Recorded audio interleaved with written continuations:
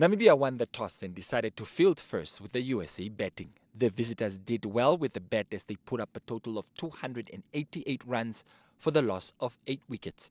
It was a good day at the office for the US as they restricted Namibia by 173 and ultimately won the match by 71 runs.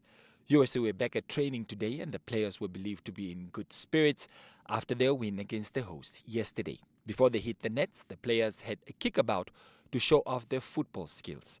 The coach of the team says that yesterday's win came about as a result of solid all-round team performance. I think overall we played very well as a unit.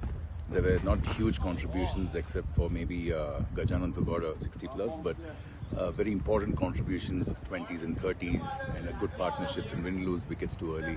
Even in bowling they shed wickets, 2 wickets piece and three guys, and then everyone who came into a spell got a wicket. So overall I think it was perfect teamwork and we got off to a decent total and restricted them. Today is a rest day for all the teams. USA will take on PNG tomorrow.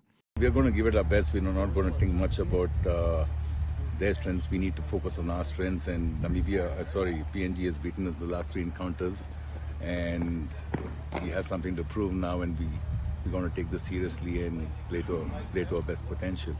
Vice captain of the US, Arun James, and he shared his coach's sentiments, saying that it was a good start for the team and that the all-round performance helped them get over the line against Namibia. Definitely a good win yesterday.